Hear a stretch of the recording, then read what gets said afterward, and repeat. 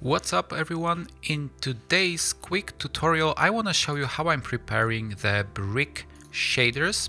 So I'm gonna start with one of our free textures, and by the way you can download 30 brick shaders from the Chocofur store. These are the completely free shaders. Please check out link in the video description. But I already drag and dropped the diffuse texture to my setup, which as you can see is quite simple. Basic principled BSDF shader, very simple scene setup with just some 3-point lamps. So once I drag and drop my texture, my brick texture, this is the very straightforward result. And if you've been following my videos, I like separating RGB channels, which I'm gonna do with this texture as well. But for a bit more complex materials like bricks, you might want to use some extra maps.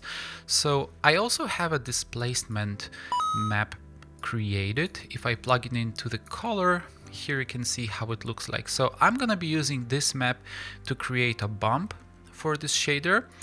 And we also have something called the ID map. If I drag and drop it here and connect, you can see it looks pretty funny with those colors. But what's really amazing about this kind of map, if you separate its RGB channels, you're actually able to get those 3 different masks out of it. And these masks can be used for many different things. You can, for example, differentiate the colors using them. You can differentiate the roughness, let's say with the red channel, or you can improve the bump of your shaders. So let's see how we can use those 3 textures. In difference to most of the materials I'm preparing, I will start with a bump.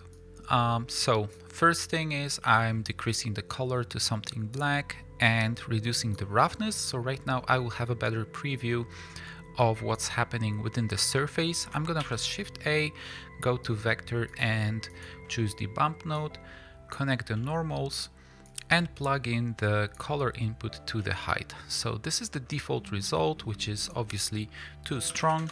Let's reduce the distance and let's now reduce the strength to something more usable. So let's say 0.1, as you can see.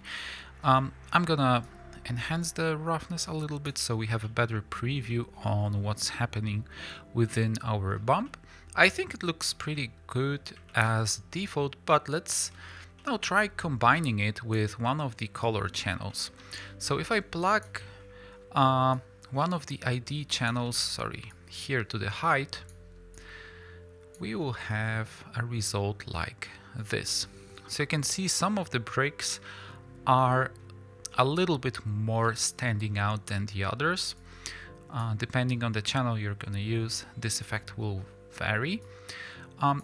But what I'm trying to do, what I will try doing, is connecting one of those channels with the bump input we already have here.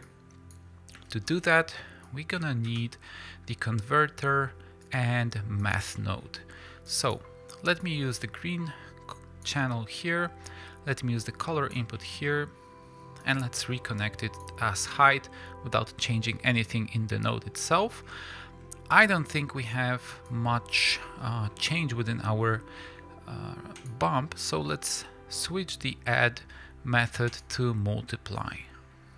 And once we do that, you can now see we have those ID inputs. Let me reconnect it to the color again so we have better preview. You can now see we have those color ID inputs mixed together with our bump. I think I could leave it this way. Let me try different color channel just so we see the different looks. Yeah, if you, for example, want to create a brick wall with some of the bricks being nice and shiny and the others rough, this could be the way to do that. So with the bump roughly set up, I will now focus on the reflections. Let me disconnect it. Let's copy the separate RGB node and let's use our main colored texture. separate it to the 3 channels, and let's plug them in to see what results can we get out of them. Let's maybe use the color preview actually. So what we want to have is a white color within those mortar areas and something darker within the bricks themselves. However, if we are using too much contrast for reflections, the bricks will be very glossy, so we might try fixing it later with the color ramp node, but let's see if the inputs themselves can tell us more. Yeah, so this is definitely something we want to avoid. The contrast is too high, so I guess we're gonna stick to the green channel here. Let me rearrange those nodes a little bit so we know what's happening. And yeah, I'm gonna press Shift A now, choose converter and the color ramp node. So let's reconnect it to the roughness. So we have the actual reflection changes, and let's now use this white handle and move it to the left. So once I do that, you can see the reflections start looking more natural. I think we could actually keep it like this. Let's try reconnecting the bump so we have a mixed result. Yeah, I think it looks pretty good and interesting so far. So the final step is now adding a main color to the shader. Let's move those nodes downward and use the main texture input as a base color.